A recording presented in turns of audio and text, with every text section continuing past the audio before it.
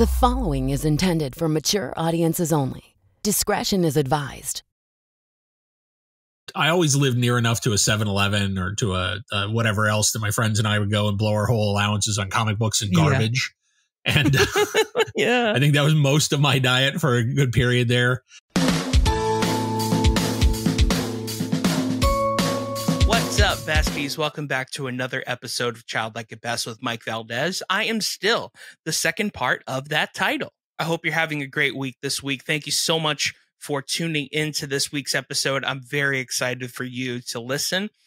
This week, I actually had a really great idea where I would tell you what cereal we were having on the podcast before we actually started the podcast. So during the intros, I would just tell you what cereal, because maybe you might want to eat some cereal with us as you listen or as you watch. So this week's cereal is actually Pandora Flakes. I'm not sure if you have had them before. There is a way to recreate them if you would like to, but they are of the Frosted Flakes variety. And essentially, I would say the best way to recreate it, if you can't find Pandora Flakes, would be to get Frosted Flakes and Oops All Berries and mix that into one bowl. That would be probably the best way to get what Pandora Flakes are. And I picked that cereal for a very specific guest, which I'm very excited to tell you about. This week's guest is Drew McWeeny. Drew McWeeny is a podcaster, also a film critic and a film journalist who runs Formerly Dangerous and also has been on Netflix working on David Fincher's Voir. And he has also worked with so many cool people and written on so many awesome things. This podcast has so many stories. I'm so blessed that I was able to talk to him about that. Oh my gosh, Movie Trivia Schmoedown. He was on Movie Trivia Schmoedown. Yeah.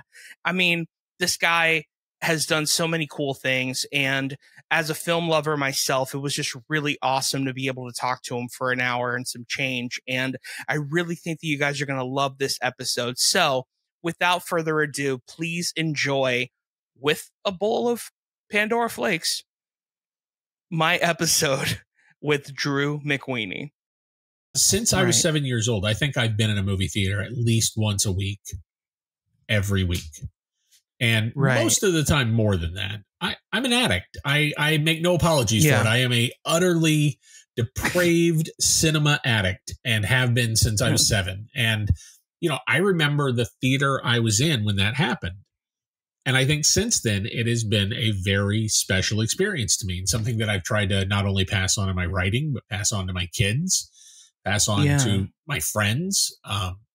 There are so many of my favorite moments from my life and from my friendships and from various relationships I've had that have happened in movie theaters. And I don't think of movies as a private experience. I think of them as a communal experience. And my community are the people that I found at movie theaters and at festivals and at events that I've been at. And I really think I have found my family around the world because of this. And yeah, the fact that writing about movies the way I did is the thing that opened those doors for me is something I'll always be amazed by and grateful for. But I'm not surprised, because I do think it's a thing that bonds us. And I think when you meet somebody who, before the internet, I think one of the ways you establish shorthand with people was the movies that you quoted, the movies that you carried around inside of you. And it was before home video. That's what you had. You had the movies that you had memorized that had just gone into your head so fully that when you met somebody and they knew who the Knights Who Said Knee were, you were like, okay, I know you. Exactly. I see you. You and I are friends already. And so I do think that has only become more expansive the longer I've done this. Yeah, man, you're absolutely right in that it is a very much a communal experience. And it's, in a weird way, it's like kind of going away, because not only because of home video, but also just because I think part of the process of movies now is that you go see Guardians 3 and then the article about how someone just got cast in Guardians 4 comes out, and then they're just going back into the rumor mill of it all. And you're already so sometimes by the time a movie comes out, you're disappointed because you've been hearing about it for 2 years. you know. I think at a certain point that I equate it to the experience that you have when you go to Walt Disney World and you go to that theme park, and before you ever get in the Haunted Mansion, they know that you're going to be in line for an hour and a half. And so they start the attraction way outside. So everything you walk by is part of the ride. All the gravestones that you're looking at are part of the ride. There's sounds that you're hearing that are part of the ride. Same thing with Pirates of the Caribbean, or really any of the big themed rides at Disney. You're in them even before you're in them. And the problem is pop culture has become the ride queue at Disney World and nothing else. So you get to the end, what a and way it's to just put it. an exit, and you're like, "What was it? The whole thing was the line?" And it is. Pop culture is essentially the line. And there are a lot of people who I think are happier processing pop culture now as a hypothetical thing in a box that can be anything because it's not open yet. So they attach all their hopes and dreams and thoughts and feelings to this thing that doesn't exist yet. And then if it is not exactly that, it's wrong or it's bad. And then they're also immediately on to the next long box that they can theoretically fantasize about. So it's great. Hype has become the product in a lot of ways. I also worry, so much so. I also worry that we have a generation now that just isn't getting the habit. Yeah. And if you don't develop the habit when you're young, if you don't learn to love to go to movie theaters when you're young, you'll never pick it up. It just won't be a thing that become. They're learning to find it on other screens. They're learning to find their fulfillment on other screens. And so that big screen experience is not important to them in the way it was to my generation. We would go to the theater. We would just go to the movies. Hey, you want to go to the movies? Yeah, let's go to the movies. And then you go up and you'd see what was playing and you'd find something to go see. And if there were 10 movies, you'd find something. Even if it was terrible, you'd find something. And I think now you go to the theater to see Avatar 2, or you go to the theater to see Guardians 3. And that's the reason you're there, for the brand and to be part of the conversation and to kind of fulfill your place in the hype machine. And so it does not feel like it is the same culture that's being passed down to them. And I worry that there will come a point where they just don't think of movie theaters as an option. Yeah, that is an accurate way of putting it. And I mean, certainly, it's also just getting weird too, because at least for me, as a millennial, and I just kind of feel a lot of social anxiety, especially because of the pandemic. Mm-hmm. So sometimes movies can bring out that social anxiety in me, which is super weird. Yeah. And here's what's crazy is I'll have that social anxiety when I'm watching a movie in a smaller theater. Then sometimes I'll watch these event movies and I'm just there the whole time. And I'm not feeling anything, which is, I guess it's just a testament to the brand and how it is in my heart, because anxiety is all in your head anyway, but it's wild, man. You're absolutely right. For me, it was always a big part of my growing up, and theaters were cheaper. I think it was an easy alternative to a lot of things that my parents could have had me go and do. And I was always close enough to movie theaters that I could ride on bikes with my friends and just go see stuff on our own. And I lived in movie theaters growing up, and I was so rabid about it that I started working at 14. I found a job at a golf course. And I wanted to be a caddy because I loved Caddyshack and I thought it looked like a great job. And it was. Sure. It was a great job for a 14 and 15-year-old, but I knew I wanted to work in a movie theater as well. And so I moved to Florida, and there was a sign that there was an AMC being built and that it was going to open in the spring right before I turned 16. And so I contacted AMC's corporate office and was like, when that theater opens, I want to work there. They were like, you're a weirdo, but okay, sure. And they took all my information, and then I went and interviewed, and on my 16th birthday, I started at the movie theater. It was that important to me. I was like, I am ready. So I cannot wait to work at a movie theater. And that's so awesome. Basically never left.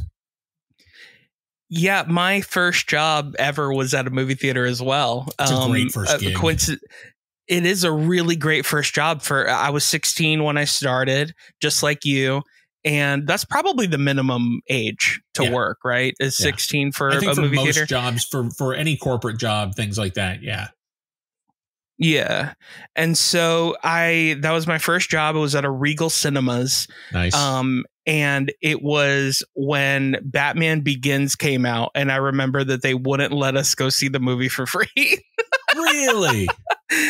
Yeah, I was no, you got robbed, man. That was the best part of the gig. Totally I know the best part of the gig is getting to watch the movies for free. And so they were like, nah. Yeah, when our prints would come in, we would build things up like 3 or 4 days before the movie opened and then run the print at midnight just to make sure that it worked. Mm-hmm. And so any employee could stay and watch the fresh print to make sure that it was good. And that was everybody's excuse to see the movie and to hang out. That's how I got to know everyone. 100%. 100%. And that summer, because it was the summer of '86, there were a lot of movies that people did not see coming. I remember there was very little buzz before Aliens opened. It was not the way hype is now. Alien was 1979. Aliens was 1986. There had been a lifetime between those movies. So of course, for a lot of kids, especially people my age, Alien wasn't like first and foremost in their brain at that point. That summer, that was not the movie everybody was looking forward to. And I remember we did the early employee screening, and at the end of it, we were all sweating and just like hysterical. Like, what just happened in this theater? Oh my God. And so, of course, for the entire opening weekend, anybody that came into the theater was like, are you here for Aliens? No, go back, get your ticket for Aliens. You've made a terrible mistake. Go see Aliens. We were all evangelical. Yeah, dude, but that's like the best thing about like having worked in movies or working at a video rental store is being that guy, you know, like, and people having that guy to go to. And, you know, you said some stories on other shows where you were that guy at the video store where they were like, you want a recommendation? That guy, you know, like. I mean, it was truly my superpower when I moved to Los Angeles. I was a theater manager first, and I had worked AMC almost exclusively in Florida. And then I moved out here. I was a manager for GCC for a little while. And that put me in touch with the industry because the theater that I managed did a lot of test screenings and a lot of trade screenings. And so almost every week we had like Jeffrey Katzenberg in the theater, or some director would be coming to screen their movie and do test screening. Yeah. So I had to very quickly learn how to deal with those people. And it was very intimidating. Yeah. And then I moved over to a Laserdisc store, and it was because I had a horrifying Laserdisc habit. Basically, I was like, I've got to figure out how to get free rentals. I think I need to work at that store. And so, right. And at that point, they were the big Laserdisc store for Los Angeles. They were the primary store in the Valley, and they had everything. That was what they prided themselves on. If it ever came out, they had a rental copy of it. And so their rental library was incredible. And their clientele was almost exclusively industry. So everybody who came into the store worked in the industry on some level or was a complete movie addict. And so that was the place to be the guy. And I met so many people that way. And there were so many interesting things that dropped into my lap because of that. I met a guy who came into the store one time, and he had a script, and he was like, I'm auditioning for this script, for this movie, and I'm going to play this guy, but I don't understand this first page. And on the first page, it was a list of things that this guy was influenced by, actors and films and directors. And the script was called Reservoir Dogs. And he had never heard of anybody who was on this page. It was like Lawrence Tierney, and it was a couple of crime movies, and it was stuff like that. And so Sam Fuller. And so I pulled some examples for him, walked him around, got a stack of stuff for him to rent. He went back. He didn't get the part. But then when he came back in, he gave me the script. He was like, here you go. If you want to read this thing, it's pretty good. This guy's pretty good. I wish I got it. And then that guy ended up directing my first play because we started talking. And that was Jerry Levine, who was in Teen Wolf and Born on the 4th of July and a bunch of other stuff. Huge TV director now. But he was... it was just, it put you in a position because people would ask you the questions to just meet everybody and talk to people about all sorts of things. Man, and how funny is that? Because immediately when you were talking about the first page, I was like, man, what a Tarantino way of writing a character, and then it was Tarantino. It was a super bratty move. Like, and everybody who read that script had the same reaction. What? I gotta do homework? What is this shit? Like, it was so bratty and so precocious and so him. And pretty immediately, my friends and I were like, I kind of like this guy. I kind of like the balls of this guy. This is pretty great. Of course. Yeah, you're absolutely right. Yeah, that's so, I mean, as you were reading that script, you were like, I can imagine a poster on every college kid's dorm room. Yeah, we were rabid. And then when the stories started coming out of Sundance about people passing out because of the ear, it was like, oh, he did it. He did it. It's gonna be crazy. So that's awesome. That's so cool. You were talking about growing up in Florida. Where in Florida? Just out of curiosity. Well, my dad was a civil engineer, so we moved a lot. Okay. So I have lived in a lot of different places. I'm from New York originally, and then moved to Tampa, St. Pete when I was a kid. Okay. We lived in the Dunedin side, and then St. Pete, and then moved to Texas. Lived right outside of Houston in a place called Conroe, and then moved to Tennessee. Lived in Chattanooga, then moved back to Tampa. Then did college in Tallahassee. So I moved a lot. That is a lot of moving. Holy cow. Yeah, that's a lot of first days of school with the last name McWeeny. You're right. Yeah, not cool. Not cool. And so, every kid thinking he thought of it first. I had one year where I swear to God, I had a homeroom and there was a kid who sat behind me. And every day when they called my name, it was like he heard it for the first time. And every day he would say the same joke like it occurred to him for the first time. Hey, man, if McDonald's had a hot dog. Oh, my God. Be a McWeeny. And I'm like, yeah, That's I heard you 800 other times. Yes, I know. I heard you 800 other times in 60 other schools. Yeah. You aren't first, man. Yeah. Oh my God, dude, that's so funny. Yeah, well, and then when you do that, it's basically prison rules. Like, you have to, the first day of school, you have to go, all right, biggest dude who laughs at the last name, I gotta fucking hit him because it's the only way this goes down. Like, you're absolutely right. Yeah. You're absolutely right. And that leads to my next question, which is, what kind of kid would you say that you were in school?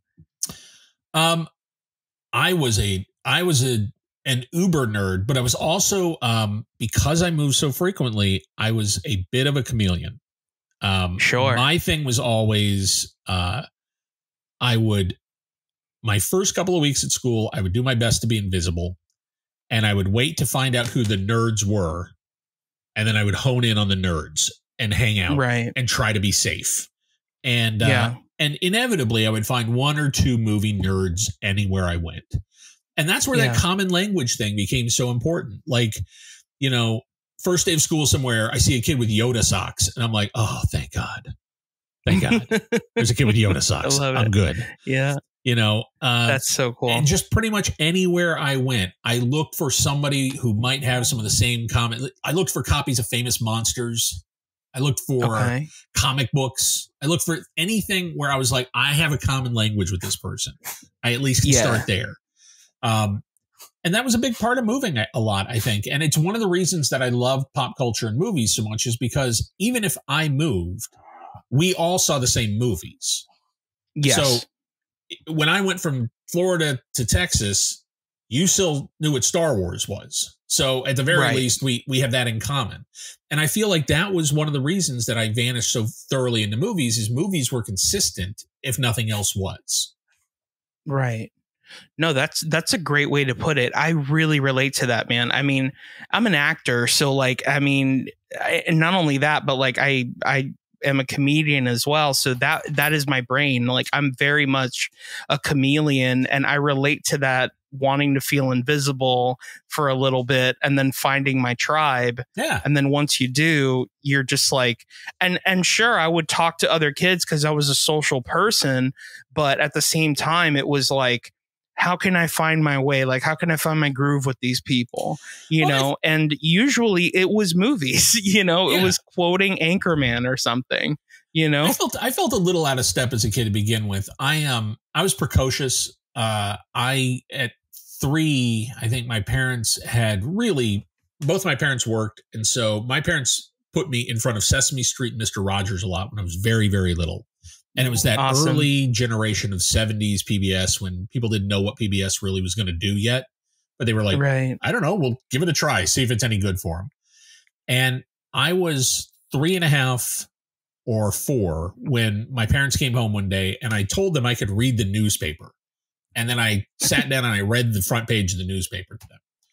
They were like, what the hell is going on? So by kindergarten, I was reading books, and frequently for kindergarten, 1st and 2nd grade, while kids were learning to read and stuff, I was just put in a corner with a stack of things to just go through because I was already pretty voracious. And so that already made me feel like a little weirdo.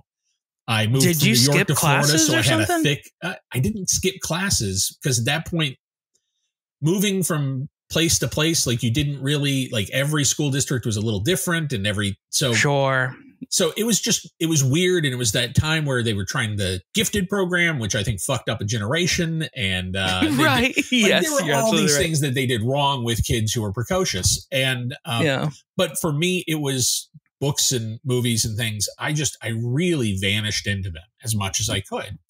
And I do think I also think I saw some movies very early that I probably shouldn't have. I think the 70s were very permissive. And so we had babysitters sometimes who would take us to the theater. And I had a babysitter at 7 take us to see The Exorcist. And thought it was a documentary. I didn't know what the fuck was happening. It broke me. Like, it was truly way too much to handle. And I mean, gotta be honest, dude. I saw that movie when I was like 15 and it broke me. So, I mean, I get you. I will say, I built it up so much in talking to my own kids about horror films and what scares me. And I built up The Exorcist so much, and they had seen so many other things. And by the time I was like, all right, guys, I think I'm ready to show you this movie. I showed it to them and they went, all right. I mean, it's a movie. Relax. Yeah. They were like, it's good, but you really had us worked up, man. We thought like the devil was going to be in the living room with us. You really had us going. I was like, gotta be honest, dude. At that time, it was the devil was right there. Yes. And that's the thing. It's all about, I think, how you see things. I made mistakes with them, certainly showing them things. I scared the crap out of Toshi, my oldest kid. He was 4, I think, or 5. And he was starting to get interested in Spielberg, and he was starting to ask questions about, some of those movies. And I remember, I don't know what the hell I was thinking, but I put on Twilight Zone, the movie. And we made it all the way to Dan Aykroyd turning around in the car. Hey, you want to see something really scary? And when he turned around, Toshi stood up and tears shot sideways out of his eyes as he left the room. And I was like, oh God, I have done something terrible. Never felt worse. You made your kid anime being. Cry. Oh my God. It was so bad. And and he didn't want to watch anything scary for like 4 years after that. Like nothing. I don't blame him. Costello meet Frankenstein. Nope, too much. Like it was just off the table. So it really, I think with horror films especially, you got to really pick the moment you introduce stuff to kids. Dude, and I'll be honest, I was pretty impressionable as a kid as well. And I grew up relatively like conservative. So because my family is very Christian, and I grew up in that lifestyle. So because of that, I wasn't really allowed to watch, a lot of PG-13s or R-rated things, I mean, I would sneak them. I'm human, but like, at the end of the day, I remember I had to have been 8 years old, and my family was like, you know what? This movie Twister with Helen Hunt, seems like a really great movie. We watched it, and I didn't get through the first scene because and looking at it now, anybody would be like, this is ridiculous. Like, why would you ever be scared of it? But the reason why I was scared of it was because I was young enough. And also the character that gets sucked up by the twister in the first part of that movie looked like my dad. Okay. And so I got very, very afraid about these things, like coming when you're little, taking like, away my family. You don't totally get the line. Like, movies and TV work different on you at a certain age. And I think we forget that when we get older. We forget how weird and thin that line is between us and what we're watching on the screen. When I was very little, my dad looked a lot like Mr. Brady, like looked a lot like Mike Brady. And my dad was an engineer, so he'd leave with tubes and stuff. And then Mr. Brady would show up with tubes and stuff. And there was about 6 months where I thought that was my dad's day job. I thought my dad had another family that he went to on TV, because I was just, he looked so much like him. And TV can really play with you when you're a little kid. Like, you know, I do think, and I think when you're raised with things being off limits, I think it only reinforces that. You know, my parents didn't set a lot of boundaries for, well, that's not true. For films, they did. They made the mistake with books. They were like, well, if you're interested in a book, pick it up and read it. We don't care. Right. I was like, really? That's a wild mistake, but okay. Well, there's no ratings in books. That's why. I read crazy things when I was young. And so I truly think Stephen King. Books expanded my brain way before movies could, because they kind of held off as long as they could with movies. But home video fucked that up for them, because my parents were early investors in a video store in like 1981. And so everything that the store ordered would come through our house to get processed. We'd have to open it and put stickers on it and put the barcode and everything and enter it in a database. And that meant that every single movie that got sent to the store was in our house unguarded while my parents were out working. I watched everything, man. I watched every tape that came through that house. And I watched things that I didn't even understand just because it was rated R. Like, I remember 10 putting on An Unmarried Woman by Paul Mazursky, and I'm like, oh, this is going to be hot. And I got a divorce drama with Jill Clayburgh that was decidedly not hot. But it was like, man, I'm going to watch this. I'm going to figure out adults. This is it. This is all right. Here we go. That's anything. The funniest thing ever, man, when you're 13 and you're just edging on an R-rated movie thinking that it's going to have some sort of side nipple or something in it. What's the Simpsons joke where Bart and Milhouse are walking out of a theater and it's Naked Lunch rated R, and they're like, well, I can think of two things wrong with that title. And just the most disappointing thing to sneak into when you're 10. It's so funny, man. And you're absolutely right, because I am Bart and Milhouse in that situation. When I think Naked Lunch, I think sandwiches and naked girls. Like, that's what I think. Well, now, so your first R-rated movie was it something that you went and saw, that you snuck, or were you shown an R-rated movie and that kind of opened your eyes to, oh shit, there's another world out there and I got to get in on it? Oh, man, that's a great question. I believe it was the same situation that you had, where a babysitter took me to see The Matrix. Okay. Life-changing. Yeah. I think fairly it was life-changing. Fucking awesome. Yeah. Yeah. It was awesome. It's great when you can pinpoint your first R. I actually really wanted to be very careful and specific when the boys finally saw a rated R movie. And it was after my divorce, and when I kind of had more time with the boys, just me and them. And I was thinking about it, like, what am I going to show them? And years later, I was at a party at Fox, and across the room, it was a Christmas party that they had each year, where they would like bring their biggest stars and their biggest celebrities, and then a few journalists. And the thing was, it's loose. Everybody's a little drunk. You can really get some good quotes. Go to town. So I'm kind of standing there. And I look over, and at the dessert table by himself, nobody talking to him, Jim Cameron. And I'm like, fuck yeah. Wow. All right. So I walk over and I'm like, I'm taking this opportunity. Let's talk. And this is not long after Avatar. So this was like 2011 or so. And I walk over and no, this was a little later. This must have been 2015. So he hadn't made something for a little while. And I walk over and we start talking, and almost immediately, and I'd met him before, but this was the first time I'd seen him in a while. And I said, so I have to tell you, I showed my boys their first R-rated movie ever recently, and it was The Terminator. And he goes, hell yeah. You know, I got an X 5 times for that, and they basically just finally gave up and gave me an R, even though it was still the same movie. So good parenting.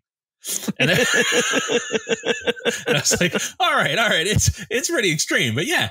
I mean, that's an R-rated movie. You're absolutely right. Also, it feels like the right kind of R-rated movie. It's a little scary. Yeah. It's a little sexy, but it's not insane. It's like, it's all the things you want from an R when you're a kid. And it'll feel insane the first time you see it. You know, weirdly enough, and I haven't shared this story in a while, but you're the perfect person to share this story with again. When I was a kid, I might have been maybe 7 or 8 years old, and some kids from church that lived across the street were like, "Hey, Mikey, we just got the new Laserdisc of Dumb and Dumber. You want to watch it with us?" And I was like, "Yeah, let's watch it." I'd never heard of the movie. Yeah, never. Yeah, damn piss crap. I went over to their house, and then just out of curiosity, I guess my dad came over and watched the movie with us. Now, everything was fine for the most part, and then it got to the scene, the hilarious daydream scene, or that he's having while he's driving the car, right? And as anybody that's seen the movie knows, like, they're taking off articles of clothing, and then she takes off her dress, and then it's the headlights of the car that's about to hit him. Now, my dad does not understand jokes. He never has. It's a language barrier thing, kind of. And so he thought when she was taking off her dress that we were going to straight up see tits, right? And so ever since that moment, my dad refused to let me watch anything with Jim Carrey in it, which is so crazy. Yeah. Because it's like, it was like, oh, it's not the writers of the movie. It's not the director of the movie. It's not the girl who took her dress off. It's Jim Carrey's fault. Yes, it's all Jim Carrey's fault. I find it fascinating when parents get hung up on something. I had wars with my father over stuff that I wanted to have in the house that he didn't want in the house.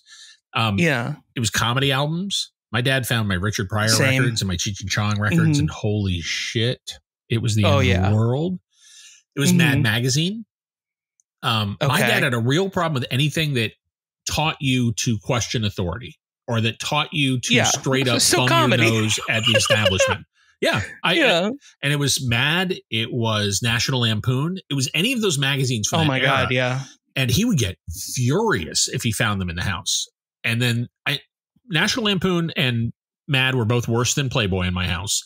But the absolute forbidden content in my house, where if he found it, he would shred it. He would leave it on my bed. He would be angry at me for days, like Fangoria. Oh my God, did my dad not get Fangoria magazine? And he thought they were like murder catalogs. He just did not understand at all why I would look at a makeup magazine. Like, and I was like, no, it's the trick behind it. I want to know about the makeup. Right. I want to know about and I want to read about the movies and the people. And all he would see is the gore. And it would infuriate him. And so those movies were forbidden. The magazines were forbidden. It was just a battle for that stuff. And then he would turn around and take me to see like Tightrope by Clint Eastwood, where there's 19 sexual assaults and straight up violence, but it's Clint Eastwood. So that one's okay. And I could never get him to see the insane, like, it was crazy. It's so funny how like some, people, movie lovers are usually like, oh, Spielberg, that's the guy that I trust, like, or, Scorsese, or like, I know what I'm getting when I see a Tarantino movie. But people like my parents and what seems to be like your parents are very like, Clint Eastwood, he's a trustworthy guy. He'll probably not make a bad movie where he makes a bad choice and does bad things to people. Like, it's like he's an actor playing a role, man. Like, it has nothing to do with that. Like, it has everything to do with like the writing and, and not only that, like, he's also playing the character so you can not be that asshole. You know what I mean? Like, that's why he's doing it. Like, it's not glorifying anything. But now that I have kids, I do understand sort of, there are moments where you're watching something. I've had certain movies I put on and I'll get to a scene and I'm like, oh, I forgot this scene was in this movie. And it's like, oh my God. And then suddenly you're sitting through a hardcore sex scene and you're like, oh my God, my kids are in the room. This is horrible. I understand now the other end of that equation, which is, it's not that you're offended. It's not that you don't think it's just, it's really fucking uncomfortable suddenly. It's the weirdest feeling. And now I kind of see my dad through a different filter. Like there were stories that I used to tell where I was like, he's a crazy person. And now I'm like, yeah, I get it. We were watching Neighbors, of course, the Belushi-Aykroyd movie. And it was on home video. And I was very excited. I wanted to see it in the theater. They would not let me. So when it came out on home video, I'm like, okay, it's on home video. So we can watch it together. And then you can decide if it's good or, we'll watch it together. They're like, all right, fine. So we're watching Neighbors and they are not enjoying any part of it. And we get to the scene where Aykroyd's daughter or Belushi's daughter comes home from college. And Dan Aykroyd is going through her suitcase and they're all standing around in the kitchen. And he turns around and he goes, hey, Earl, I found a pair of your daughter's edible underwear. Mind if I take a bite of her cherry? And I just remember my dad jumping over me and kicking the VCR to eject the tape. Like he was so that was over. And it would always make me laugh where the line was. Like, really, that's the line. That's the moment in the movie where you're like, done, out. Yeah. Everything else was okay, but out now. There were several of those where I'm like, okay. And then you go back and you watch the movie later and you're like, that's the thing, huh? That's what broke him. Yeah. That's all right. Well. Yeah, man. I completely relate to that so much, man. I mean, what else was I was gonna say something in relation to what you were saying about Neighbors. That like that usually happens where like you forget a lot of these awkward things. Unfortunately, though, I love him. This happens a lot in John Hughes movies. Oh, yeah. Where like you remember how beautiful it is and you're like, oh, man, like this movie's great. Like Uncle Buck is great. Like it has, John Candy and Macaulay Culkin's first role. And you're like, never mind the sexual assault that happens when you're the third act. And you're just like, this is a movie for kids, right? Like, why is there... Why is there a sexual assault? Like it's so strange, but like, there's a lot of stuff absolutely right. There's a lot of stuff that in sharing with them, I've had to put parentheses around, or really we have to talk through afterwards, like how much things have changed. And I do think my kids have become, and I think their generation in general, I think they are far more respectful of each other as people. I think that's good. They get that they cover a wide spectrum of things and that there are people of all types and things, and they're very accepting. So I love that. I think my kids and a lot of their friends, they're really decent kids. But when I show them that stuff, it's like science fiction to them. It is a different world. Their high school experience was nothing like the John Hughes stuff. So they watch it and they're like, that's interesting. I mean, that's not reality. Oh, that's fucking crazy. Yeah. Like, I'm so sorry if you ever went through that. That looks terrible, Dad. I mean, the only John Hughes thing I related to growing up, which like, I'm a millennial, so I'm older than your kids, but the only John Hughes thing I actually related to was probably Pretty in Pink. I related to Ducky because I was definitely the girl's. Yeah, like I was definitely the girl's best friend who she thought he was gay, but really he had a crush on her. Mm-hmm. Like I was definitely that guy. Like Ducky is like the best character ever. Ducky's a great archetype. He's gonna, and that performance I think will get rediscovered and handed down. And I think that's why those things will end up kind of echoing is the stuff that does stay the same, or the stuff that is genuinely kind of universally true. And it's funny what's and we know that we also know that Warner Brothers and Universal listens to this podcast. And if you're thinking about casting a new Ducky, I would be happy to play him. There you go. So that would be great. But anyway, what were you going to say? I'm sorry I interrupted. No, it's just funny what sticks and what doesn't from those movies. I know for my oldest, there was a period where John Hughes was very important to him, and with Breakfast Club and 16 Candles and Weird Science. Like he loves those movies, and there was a moment where they were really, really important to him. And then last year for Christmas, I found, because he's a vinyl freak now, and he wants to be a filmmaker, and he's kind of getting to the point where he's getting ready to go to film school now, and he's thinking about what he wants to do. And definitely music is a big part of it. And I think it's the Hughes soundtracks that more than anything, he really was blown away by. There's a vinyl box set that's out now that was put together by John Hughes's music supervisor. that is every track of music from the John Hughes movies. So it's all the unused things. It's all the stuff they couldn't get the rights to put in the albums originally. It's all the alternate takes of tracks. It's the Smiths cover by Dream Academy. It's like everything you could ever want from the John Hughes soundtracks in one giant vinyl box. And he's like, that's so cool. I never need to watch the movies again now. I have this. And this is what I love the most. And all the liner notes tell you what scene everything was used in, so you can go back and look at everything. But it's unreal. That's the best. And for him, he now, I think the way John used music is the thing that imprinted on him more than John's values. John's sensibilities in the 80s. It's that. It's the idea of music being such a key part of setting mood and tone. Yeah, there's so many directors that do that. I mean, you know, Tarantino being one of them, you know, and even, oh my goodness, why am I blanking on his name? Made Shaun of the Dead. Edgar Wright. Yeah, Edgar Wright. Edgar's a huge, it's funny because, you know, I grew up with a certain generation of directors who I looked up to. And so I'm fascinated looking at who my kids now idolize, who their filmmaking heroes are. And Edgar's definitely a giant one. Love Edgar Wright, yeah. I think, I know for Toshi, Sofia Coppola. And you want to talk about somebody who Sofia just loves music and loves thinking about... When he saw Virgin Suicides, he was like, that score, that Air score is everything, man. I can't get enough of it. I turned him on to Wong Kar-wai recently. And just the way, like in Chungking Express, just the way he uses California Dreamin', he's like, I can't believe one song didn't get to me after. Like, I love that. I love the way he did that.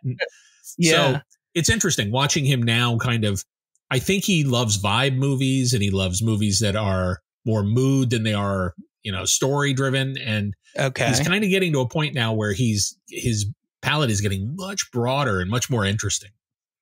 Yeah, he must love Carpenter then. Because Carpenter is... Yeah, he grew up on Carpenter. That's... Yeah. I mean, it's in my house. Yeah. You know, you want to talk formative experiences.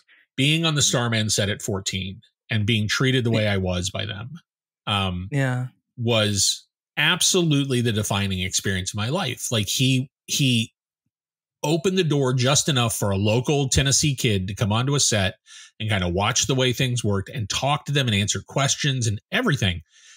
And then left town. And it was like, he had no idea, but just giving me that script and spending a day talking to me and really treating me like somebody who deserved to have their questions answered was enough to make me go, this is right. I should be doing, like, I am 100% going to do this for the rest of my life. You know, and then coming full circle and working with him later. He is absolutely my film hero. Like, he's my film mentor. There's really nobody larger than Carpenter in our house. I mean, God, right now, if you look behind me, that's the monster from Pro-Life. Yeah, you're absolutely right. Yeah, that's so true. Yeah, Carpenter's awesome, man. I mean, he's one of those guys that could do it all. I mean, at least in my opinion, like, you know, could write the music for the vibe and just direct the shit out of it, write it, you know, do all of it. And it was his entire vision. I mean, you could also say like Wes Anderson does that as well. You know, I mean, they're very completely different vibes. Like, Wes Anderson is more like a Hallmark card that speaks French, but it is that same control of aesthetic. They both really control their movies where when you're absolutely right. Even before you get the font, you know, a Carpenter movie when you're watching the early Carpenter films, like they all look and feel a certain way and sound a certain way immediately. And I think that's something that when you're starting to learn about movies or when you're really falling in love with movies, there's a reason those are the stylists that you kind of fall in love with, because they're so drunk on movies. They're so drunk on like everything a movie can do. Edgar Wright is a perfect example of that. That guy is, you just know his brain is overstuffed with every film he's ever seen. And he can't help but have it all just pop back out. Anytime he's thinking about any shot or any sequence, it's all going to come back out. I mean, the perfect example with Edgar Wright, at least for me, is Baby Driver. Like, that movie is like watching a rock and roll music video for 2 hours. Like, it's awesome. I think I'm sorry that we don't have the same kind of music video industry we did for a while. So I think a lot of really strong filmmakers came out of that. And I think there was something about having to think about different sounds, different tones, different bands, adapt your style to different things, and just constantly be shooting that really made those filmmakers strong. I mean, Toshi's favorite film now is Her, the Spike Jonze film. Okay. Yeah, and he great movie. Mourns the fact that we don't have new Spike Jonze films every year. As do I. I truly don't get it, man. Spike should be crushing us on a regular basis. I think he is one of the strongest filmmakers we have. And I do think a lot of what he did once he made the jump to features was informed by the freedom he had in music videos to experiment, because he always felt fearless in his movies. Like, any idea I want to try, I'll try. Maybe it'll work. Maybe it won't. Maybe it won't. I'm going to give it a swing.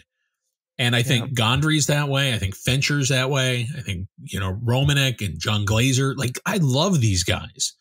I really wish that was still a road to becoming a filmmaker. I think less and less directors are coming out of there, though. Yeah, you're absolutely right. I mean, a lot of directors are like, I mean, I guess the best you could do is like shoot a T-Mobile commercial with an SNL cast member. Like, what else can you do? You know what I mean? Like, you're absolutely right. I don't think the digital shorts world is the same. I think there's such a mill. I thought maybe Funny or Die was going to be that kind of a production pipeline, and I don't think it ever quite turned into one. And I'm really kind of surprised, because obviously there are dudes like Peter Atencio, guys who did a lot of this stuff and a lot of sketch comedy stuff, who have real chops. I think Atencio's a real filmmaker. But I just don't think, for whatever reason, I don't think it's producing filmmakers the same way that like the video scene did.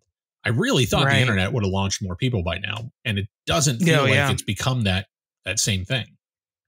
Yeah, you're absolutely right. I want to pivot just a little bit. Sure. We like to talk about snacks on this podcast. What were your favorite snacks growing up? And we can obviously talk about your personal favorite movie snacks as well, and what you think everyone should have as their movie snack. God, growing up, well, we moved, like I said, we moved a lot. One of my favorite places that we ever lived was Chattanooga. And part of that was because we lived very close to the Little Debbie plant. And the Little Debbie factory actually had a shop that was attached to it where you could get all the Little Debbie stuff for like a quarter of the price. They were just selling it right out of the factory, essentially. And that's where my parents would go and stock up. So we always had that stuff in our lunch boxes and stuff. And I was addicted as a kid to them. They were something else. But yeah, I grew up in the 70s, so it was all processed junk, man. It was all terrible. Yeah. It was Kool-Aid, and it was, a lot of candy. I always lived near enough to a 7-Eleven or to a whatever else that my friends and I would go and blow our whole allowances on comic books and garbage. Yeah. And I think that was most of my diet for a good period there. And then, once I started working and started working in movie theaters and stuff, you work crazy hours at movie theaters. And so I really learned terrible eating habits. I learned a lot of fast food eating habits during that time. I have to say, I think we are in a golden age of movie concessions. I agree. I am now here in Los Angeles. We've had a lot of theaters closed down since the pandemic. Yeah. We lost the ArcLight chain. We lost a lot of theaters that I really love. ArcLight was my favorite. ArcLight was great, man. So for me now, because I am 20 minutes away, I have a season pass and I pretty much exclusively go to the Alamo. Hell yeah. And I love the Alamo. I think the Alamo is a terrific menu. It has changed the way we kind of snack at the movies now. Because there are so many different things, and it's all really good. That's the thing. It's all really enjoyable. So like I have become much more, I think, open-minded about what I will eat at a movie theater.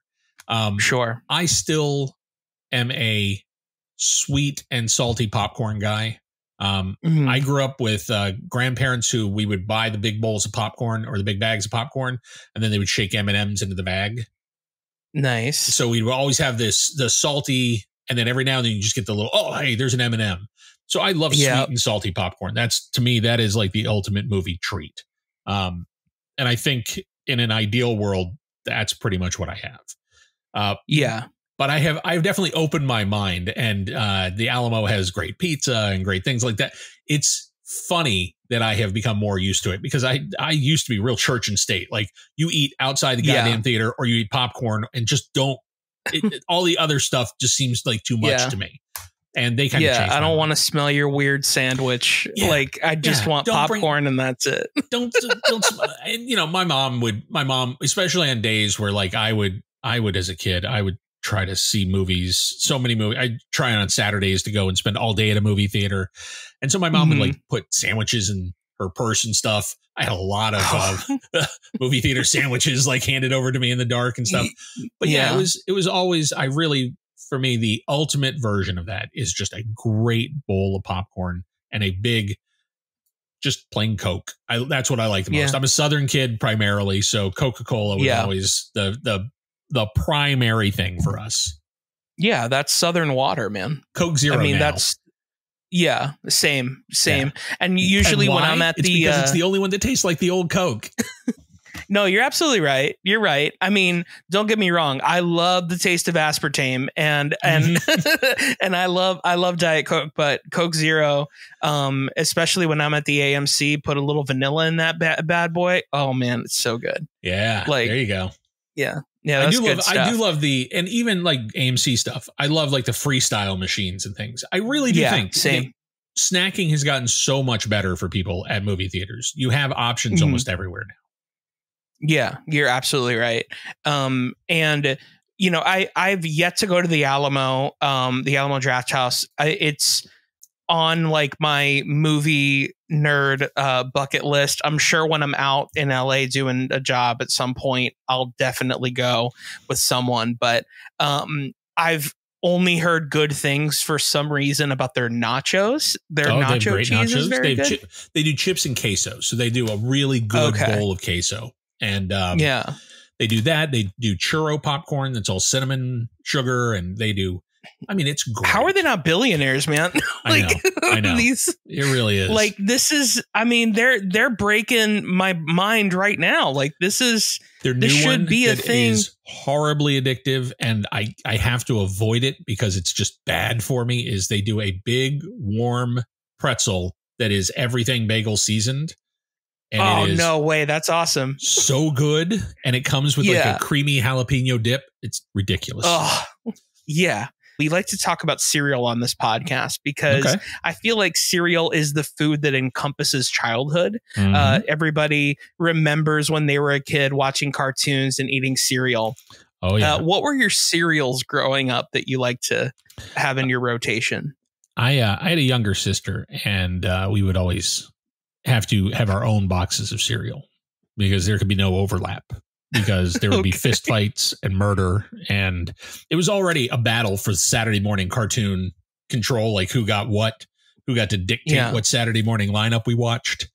And then on top of it, we had to have our own cereals. I remember when cereals started getting wild. Like, that was the exciting thing when the early 80s hit and they went from Frosted Flakes and Corn Pops and the basics, which were all good. And I grew up on that stuff. I love Frosted Flakes. I love Corn Pops. I thought those were all good. Sugar Smacks were really good when I was a kid. But man, when the 80s hit and all of a sudden you had like Cookie Crisp, and it was like, what? Cereals went crazy, man. All of a sudden, every cereal was an overload of sugar, and I was all aboard. I got every crazy Star Wars cereal. I got any cereals that were connected to a movie. Mr. T cereal was in my house. Like, I went nuts for all that stuff. And every week would be like it was a different adventure in cereal.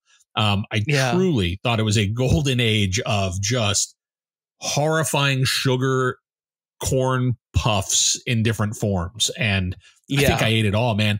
I was a big fan of the monsters. So Boo Berry and Count Chocula. Same. And I thought all those were great. And then It was, I think the one that I really settled on the longest in the 80s was Waffle Crisp. Yeah, dude. Waffle Crisp was a big one for us for a while. Yeah. And then I got out of cereal for a long time, and then I had kids, and now cereal's back in my house all the time. Yeah. Yeah. And what kind of cereals are at your house now? Reese's Puffs. Okay. And anything Always from a the great Crunch choice. family. They are big fans of Captain Crunch with or berries, Catalina Crunch without berries, Oops All Berries, all of it. Like they any Captain Crunch cereal is pretty much a big hit. So yeah. Yeah. Well, you're talking to someone who's a cereal fiend, and so the thing is, like, when I hear Crunch, I'm like, Captain Crunch or Catalina Crunch, because they're both very different things. Yes, because Catalina Crunch, the Captain family. Yeah. Okay, good. Because Catalina Crunch, I talk about it on this podcast. The only way to know that you have a cereal that's not for kids is if it has a picture of a farm and a Bible verse on the back, and that is Catalina Crunch. There you go. All right, 100% not for children. Yeah. So every episode of this podcast, I like to review a box of cereal with my guest.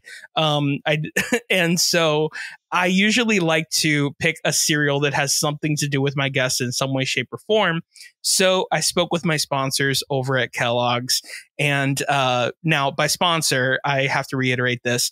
I mean that I like them and I buy all of their products, and by spoke to, I mean that I tweeted them repeatedly and they never got back to me. Excellent. So Excellent. I went and bought it myself. So the cereal that I chose for you is Pandora Flakes. Awesome. Have you had this? We have not. And I am very curious because, like I said, I used to buy every movie tie-in. If it was even remotely connected to a movie, they just had like the picture in the corner. How happy I was. That would be an excuse to get it. All right. Yeah. Yeah. You can't tell me how happy I was when you said that you liked movie tie-in cereals. I was like, great. I picked the perfect one. There you go. Griffin Newman's favorite cereal, by the way. I've heard. Yeah. Yeah. He's a fan. Yeah. He's a fan. And I had my first bowl of this in preparation for this podcast maybe a few hours ago. I wanted to not like it, Drew. I really did not want to like it. And for some strange reason, it just works. Like Artificial blueberries that's kind of a no-brainer. Like I think that with the Frosted Flakes sounds like a decent combo. Yeah. And does it have marshmallows too? No, it does not. It's the milk looking like glue that's making you think that it's marshmallows. All right. Yeah, I mean, blue flavor, because it's not blueberry flavor, it's blue flavor. Yeah, it's blue flavor. You're absolutely right. I'm always down with blue flavor. Blue flavor is pretty good. Yeah. Yeah, I agree. It kind of gives the Oops All Berries vibe. Maybe a like a boo berry type of flavor to it, because it's like the I think they're called blueberry or blue moons is what they're called, and they're shaped like Oops All Berries, but they taste like Boo Berry, because they're different companies. So yeah, at the end of the day, man, it's just a bunch of corn and processed sugar. It's gonna taste good. A different shape of corn and processed sugar. You're absolutely right. A different, Yep. Yeah. Right. And for some strange reason, if you eat enough of this, I heard you'll stop masturbating. That's what Dr. Kellogg said. So, which is why I personally needed a couple of bowls before I came onto the podcast, because I was just going to be wanking it the whole time. I wish that we had deeper catalogs of movies for people to trip over on streaming services, because I would love for somebody at 2 a.m. to just be like, Anthony Hopkins, wait, Matthew Broderick, Bridget Fonda, what the fuck is this thing? And put on Road to Wellville. And about 10 minutes in, be like, I'm having a stroke, right? This isn't real, right? Yeah. This isn't a movie. This is not happening. Right. Like, we don't get to discover things the way we used to on cable, like where you just trip across random weirdness late at night now. Yep. And that's a great one. Yep. That is a truly lunatic film. Yeah, you're absolutely right. My biggest critique with this is that Tony doesn't look like a Na'vi, and it seems like the easiest fix. Yeah, how do you miss that opportunity? Like, he's a cat. Yeah, like he literally, like, his nose is blue, for God's sakes. Like it's already half there. Like why? Like somebody didn't do their homework. That whoever painted that final cover just got halfway done and then gave up because no. They just got Yeah, man, it would have been so much easier, man, for sure. That does imply that somewhere Tony's lifeless body is just laying inert in a tube, and maybe they just don't want kids thinking about that. Like the actual Tony in a tube somewhere. Well, Na'vi Tony is running around. They're like, I don't know. That's one jump too much for us. You know, it's funny because my initial thought was like, do you think that Tony not being a Na'vi was a Cameron thing or it was a Kellogg's thing? And I kind of think it was a Kellogg's thing. I do too. Like, I'm sure James Cameron's like, sure, fucking make him blue. Go for it. That's great. Yeah, why not? Yeah, why not? He already kind of looks like one, you know, like it's wild, man. Yeah, but Pandora Flakes, everybody. It's still, I was going to say Frosted Flakes, but Pandora Flakes with blueberry flavored Blue Moons. That's the cereal that I chose for Drew McWeeny this episode. I would give it, I don't know, man. I guess like a 4 out of 5. It's not a perfect cereal, but like, man, it's so good. And it also, I will say this, it reminds me how much Frosted Flakes is a really good cereal because I kind of forgot. It is. You know what I mean? It's kind of a quiet banger. Always doing its job. Like it's always doing its job. It's always been there for you. Mm-hmm. Like it's like it's like a it's like the right woman for you. Like, you know what I mean? Like you're like, no, like I want to like go fuck other people, and she's like, all right, I'll wait for you, like if you ever want kids, I'll be here. That's Frosted Flakes, you know what I mean? Like and like the Cookie Crisp, those are like the 1-2 hitters, you know. And they're flashy and then you're done. And you're like, that wasn't as good as I thought it was going to be. That wasn't as good as I thought it was going to be, and now those I have diabetes. Not actual chocolate chip cookies in my bowl. You're absolutely I'm disappointed. Yeah, you're absolutely right. And man, you know, speaking of 80s, I wanted to keep talking about this for a second. Ralston made some fucking weird cereals, man. Like they made like E.T. cereal, C-3POs. Yep. I had made both of those. I ate C-3POs. 100%. I ate Ewok cereal, I'm pretty sure. Do you, by any chance, and this is out of curiosity of being a cereal nerd, do you remember what any of these tasted like, and were they good? C-3POs were very much like a corn puff, but almost like a mapley outside. Okay. And they weren't bad. C-3POs were actually pretty decent. Okay. But no, the vast majority of these are like Mr. T cereal, stuff like that. Just terrible cereal that is pressed into a new shape. And time after time I would eat it and go, yeah, that's exactly like the other ones. It's just, new mold or whatever. I would get excited when one actually broke out and tasted like something. Okay. Yeah, it's funny because like I had a guest on season 1, Stacey Gordon, who's a puppeteer on Sesame Street, and she was talking about how she's so sweet, man. She puppeteers Julia on Sesame Street. But anyway, she was talking about how when she was a kid, the cereal that she wanted more than anything in the world was Cabbage Patch Kids cereal. Wow, I don't remember that one. And but she I bet was my sister would, because she was obsessed with them. Yeah. And she was like, this cereal was the worst cereal on the face of the earth. And it was such a disappointment because we weren't like well off growing up. So my mom was like, nope, you wanted it. You have to eat this entire box. Oh yeah. Because we're not buying another one until you eat this. That's 100%. I remember that. Like if you made a mistake in the cereal aisle, tough shit. Yeah. That would be when I become a really good salesman and convince my sister that she really wanted Mr. T cereal. Like, no, you do. You love Mr. T. It's in Pee-wee's Big Adventure. Yeah, you definitely want it. Do. Yeah. Yeah. Was it still in stores when it was in Pee-wee's Big Adventure? No, I think it had been out of stores for a while by then. I think it was around Rocky 3. I think it was early in Mr. T's sort of like big moment of fame. Yeah, that makes sense. Yeah, it's Pee-wee's so much Big fun. Adventure, man. That's one of those things that it's hilarious that it is immortalized in Pee-wee's Big Adventure. Hilarious that is the cereal that he's eating. I gotta be honest, man. That movie gets so little love. That's one of my favorite comedies of all time. Like I think that movie's so good. We did an amazing event about 2 years ago. I guess it was.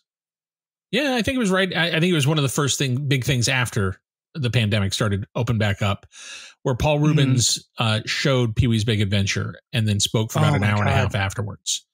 And it was just Paul came out, sat center stage and just started telling stories, and then did Q&A, and it was remarkable. And what I loved about it is when I worked at Dave's Video, that Laserdisc store, that was right before Paul's big arrest and before everything happened. And when he would come into the store, he had the long hair, just like Pigpen, just a cloud of pot would come in before him. Right.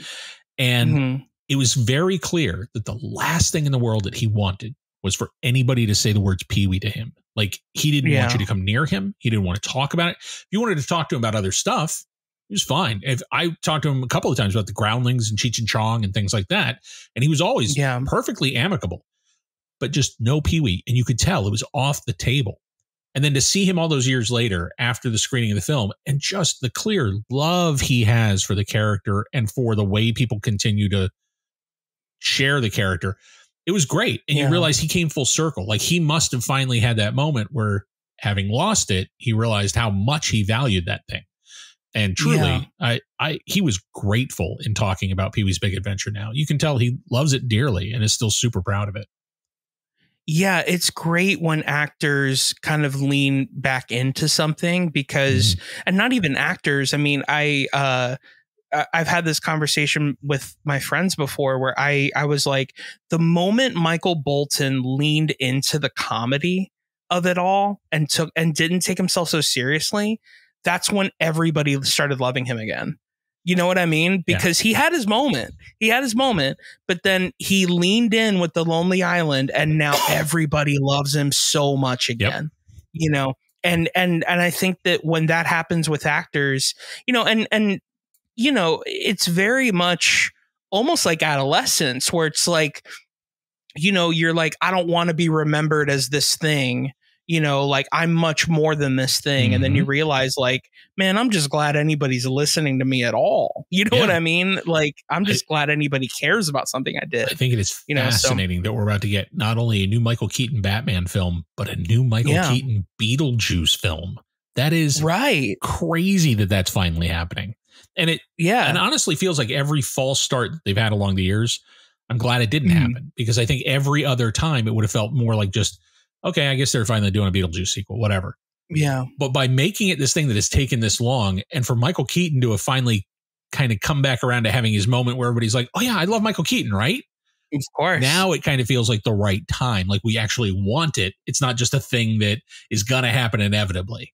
So I do feel like for a lot of people, there comes a moment where you lean back in and kind of embrace who you are. And I think the audience a lot of times is really ready for you to do that and will reward you for it. Yeah, so much so. I mean, I was going to say you're absolutely right with the timing, because not even Michael Keaton, but Winona with Stranger Things. Oh, yeah. And Tim Burton with Wednesday. Catherine O'Hara with Schitt's Creek. I think everybody's at maybe the peak of them being them. Yeah, like literally everybody's begging for this to come back. Yeah. You know, like, I mean, it's the perfect time. And this only means that in a couple of years, we're finally going to get a George of the Jungle with Brendan Fraser. I would not be shocked if Universal's trying to figure out how to get him to fight a mummy again. Yeah. Right, I mean, now. I gotta be completely honest with you. I'm so down. Like, yeah, I love those mummy I think movies. they are clearly trying to figure that out now. Like, yeah, with anybody who watched the Love Fest for him last year, who has ever done business with him, is like, what do we have? What do we have? Yeah. What do we have? And like, they're like, mail him all the baskets, say that you're sorry, and let's ask him back. Because I mean, the poor guy, man. I mean, and same thing with Key. Like, and I'm so happy that Key is getting the Love Fest again, or is getting the Love Fest now, because I want to see Key and everything. I want to see Brendan Fraser and everything. I want to see Michael Keaton and everything. You know, it was so weird, like, for my age group, I was 14 for Temple of Doom. And Key very much felt like he was representative of all the kids my age who had fallen in love with Star Wars and Indy. And Spielberg had to pick a kid to go on an adventure with Indiana Jones. And I think the natural inclination would have been to hate him because he got to go do it. But it was pretty much the opposite. I think everybody my age loved Ke Huy Quan because he was doing what we wanted to do. And he was so cool. Yeah. He was so funny about it. Like, that was the thing. And I think that was a pretty big moment for our generation. Like, we really love that dude. And I do think there is something of that fulfillment of, it's like an old friend you had lost track of last year. And all of a sudden, Ke Huy Quan, and for him to show back up and be so fully formed himself still, but like the adult, grown, cool version of that. It was a really wonderful moment. I'm glad that he had it, but I think for my age group, a lot of us, it was really emotional watching him go through that whole gauntlet of stuff, and just it felt like this shoe finally dropping on something that had been unresolved since we were little, and he really should never have gone away. I'm very glad that he's back. Yeah, no, I completely agree with you.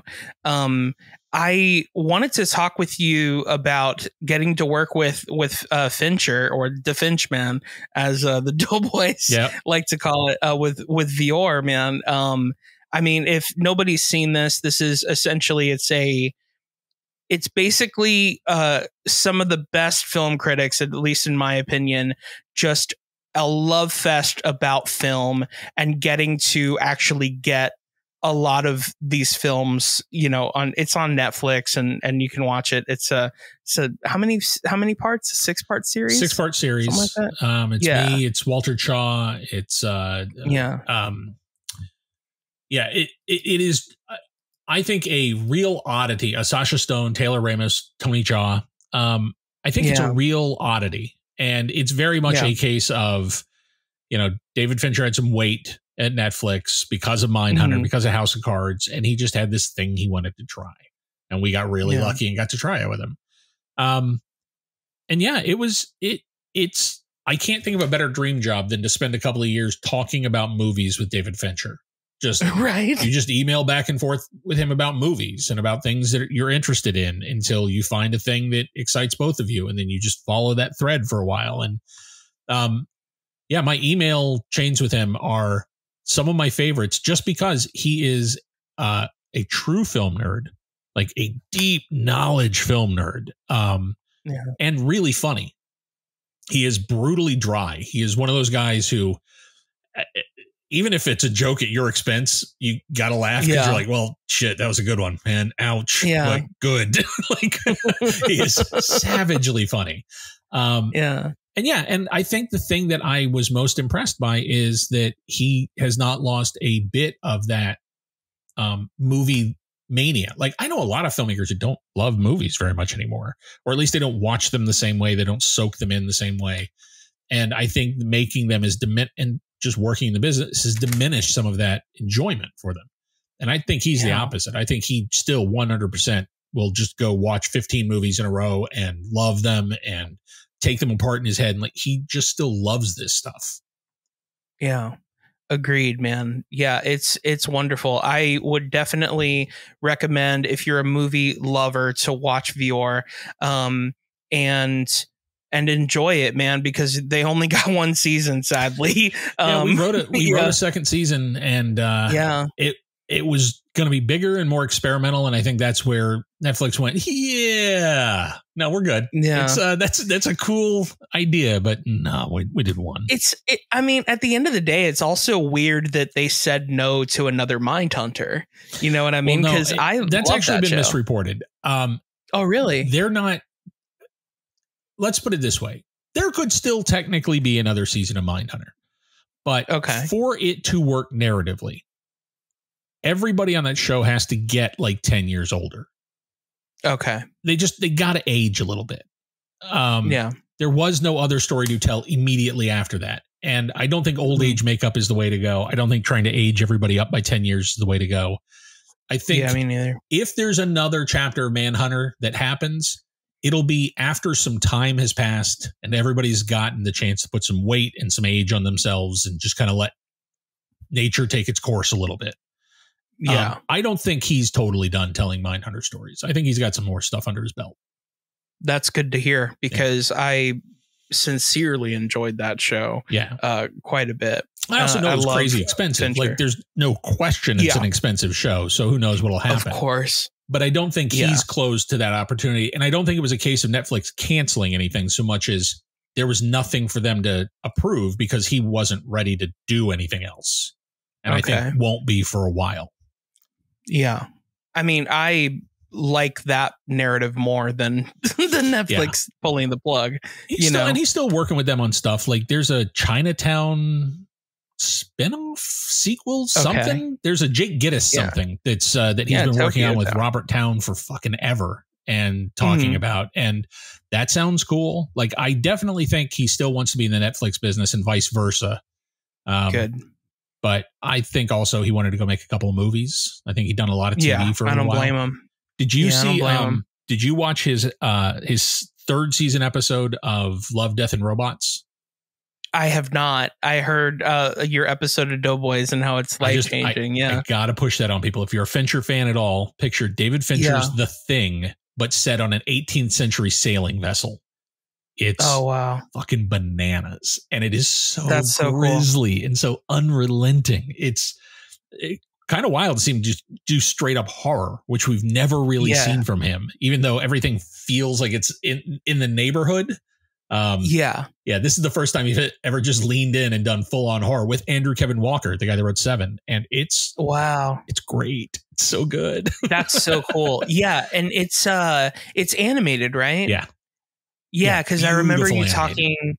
Yeah, I remember you talking about how you had an animated script and how people didn't want animated horror, and you're like, this is literally.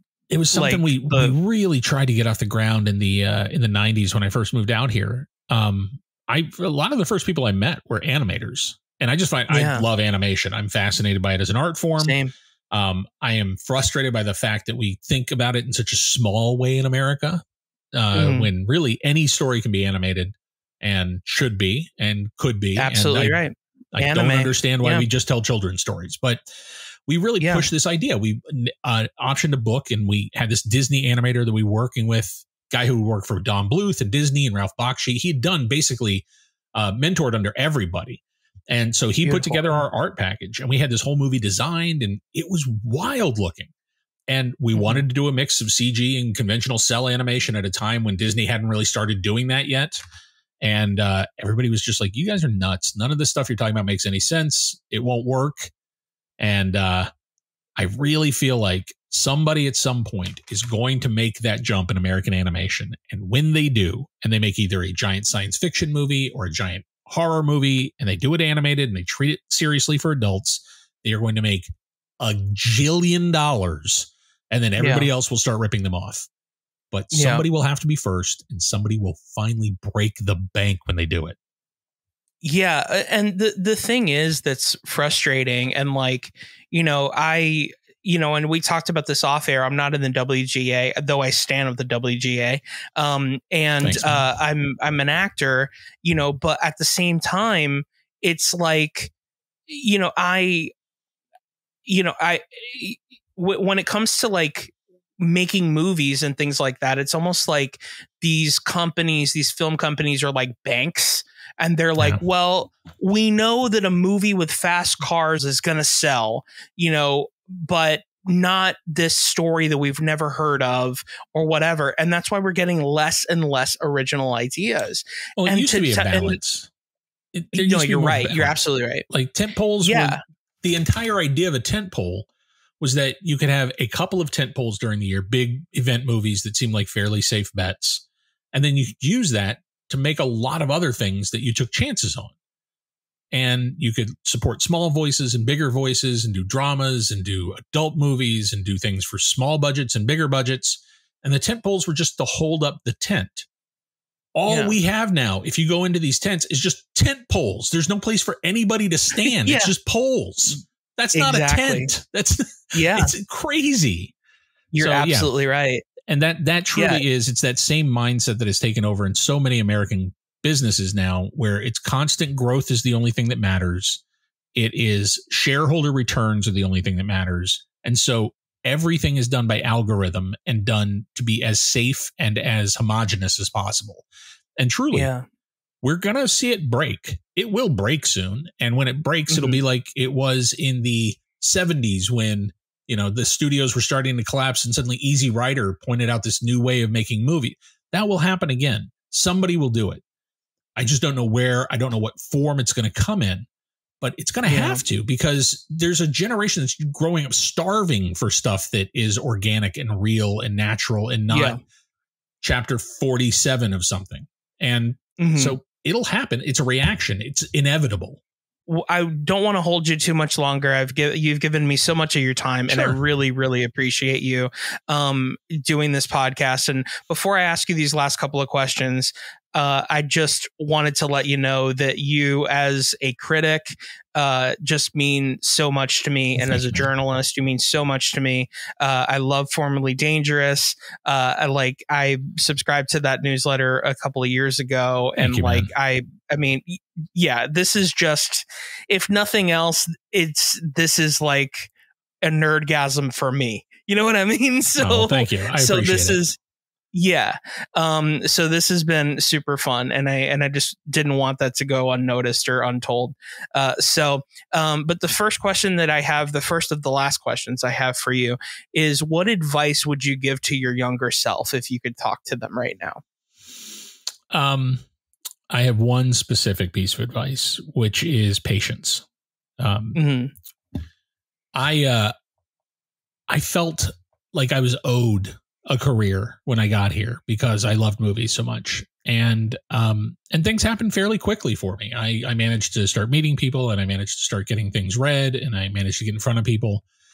But I was always impatient, and I was always impatient that people should just assume that I know that I'm right, because I'm right. Right. And when you're 20, 21, 22, you do not have any experience yet in dealing with other people or collaborating or understanding that there are people with actual life experience that know more than you. And I was wildly arrogant at the beginning of my career. And I have been intemperate throughout my career. I have written things that I should not have written. I have reacted in ways I shouldn't have reacted.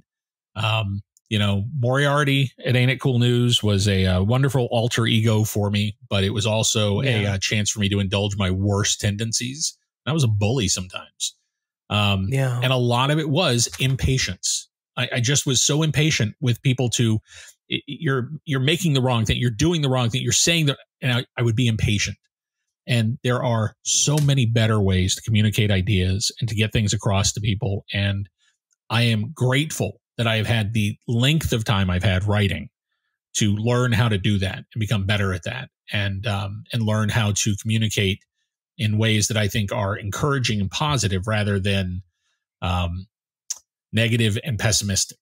And I think younger me could have used a big dose of older me's sense of temperance. Yeah, that's a great way to answer that question. There's no wrong way to answer that question, but that is the right answer. And my last question I have for you is, what do you think that young kid that loved movies so much would think of who you are now?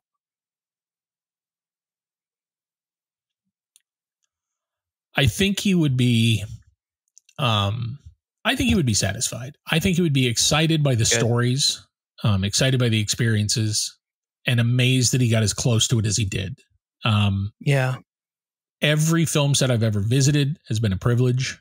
Every filmmaker who's ever opened the process up to me and shared it with me, I am blown away that they ever did it. And every time I've made a film or been part of a film or even been in development on something that didn't get made, I am grateful that somebody took a chance on trying to get that thing off the ground. I find it amazing that I have lasted as long as I have at this. Because I didn't know anybody when I moved down here. I moved to Los Angeles knowing absolutely no one who worked in this business.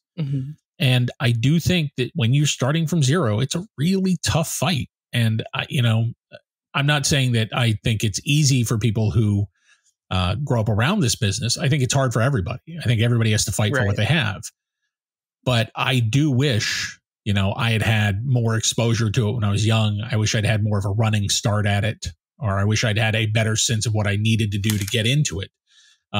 I moved out here in 1990, man. I was green, and I was just, all I had was a fistful of scripts and the absolute refusal to not talk to somebody. Like if I saw somebody, I would talk to them. I didn't care who they were. I didn't care how famous they were.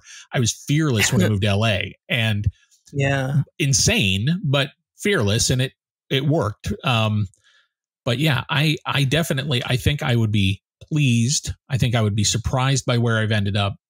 And I used to kid with Rebecca Swan, my co-writer for many years.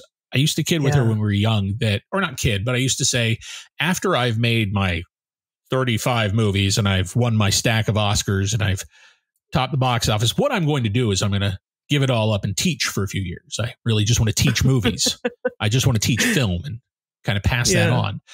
And what's weird is I do think in a lot of my career, I have been able to help foster a love of movies in a really big audience that I never would have expected. And I have met so many people over the years who said, I read you in high school. I read you in junior high. You kind of taught me how to love movies, or you kind of gave me permission to love movies the way I did, or and I think that is more valuable than a lot of what I thought I was going to do. So I am enormously grateful that is the thing that I kind of have built, is this legacy of people that have conversations about movies now in a way that is in some way influenced by me. And if that is a positive thing, then I'm super happy, because that is the main thing I want to pass on, that this art form matters, that it will continue to matter. It's 100 years old. We are watching things that are 100 years old. We are going to continue to watch things 100 years from now that we're making right now. And being part of that is an honor and a privilege, and talking about it is a blast. And I really wish, that conversation could be positive more than it is sometimes online. But I do think that there's a lot of people who are having that conversation.